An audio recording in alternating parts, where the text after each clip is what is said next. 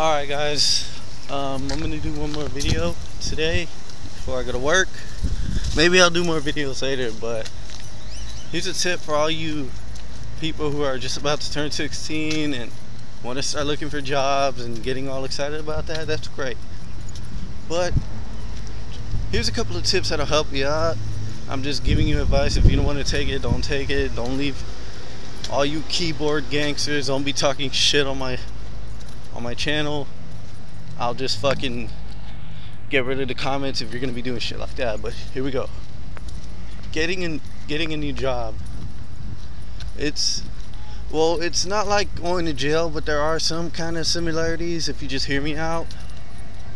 First off, when you're going to jail, if you show that you're a little bitch, you're gonna get beat up and raped all the fucking time. And if you get a new job, if you show that you're a little bitch, you're gonna get punked by everybody all the time. Especially if you're new. People are gonna come up to you and see what you're about. They're gonna talk shit to you in creative ways, in a way that they can't really get in trouble, but you can if you act fucking stupid. There's gonna be a lot of ass kissers out there, people who kiss their boss's ass, and I'll tell you a little something about that.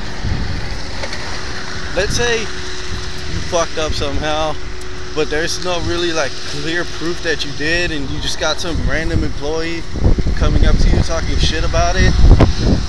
Well, that person doesn't really know for sure that you're fucking up. They're trying to get you to slip up and say something stupid so they can pull that, oh, you want me to call a fucking manager right now? They want to pull shit out their ass like that so they can make themselves look good. And don't let that work, people. Your bosses are gonna try and bully you too. They're gonna try and get you to stay late whenever you can. You tell them, look, this is when I was scheduled to come in, and this is when I was scheduled to leave, and I'm leaving. Don't blame me, blame the system, your system that you made.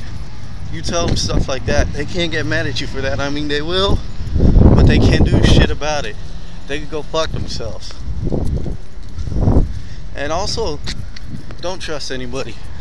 This world is full of backstabbers, and you will find that out when you get your first job. Don't tell anyone any secrets.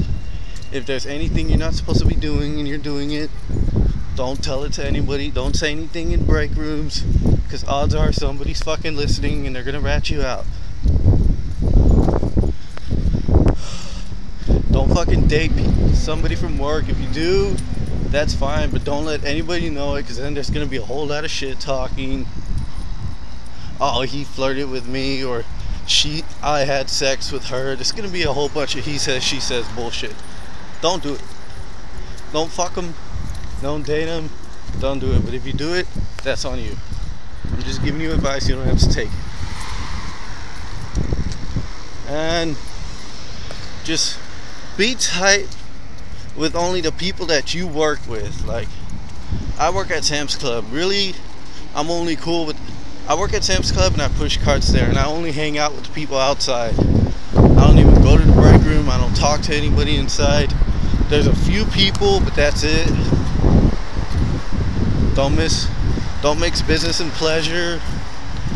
Don't fucking hang out with people outside of work. But if you do, like I said, just do it with the people that you work with, and that's it. Don't beef with anybody, because that's just not gonna get you nowhere. Always be on time.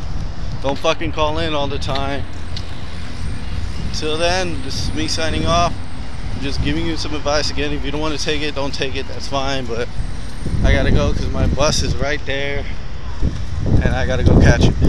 Yeah, I'm pretty poor, by the way. See ya.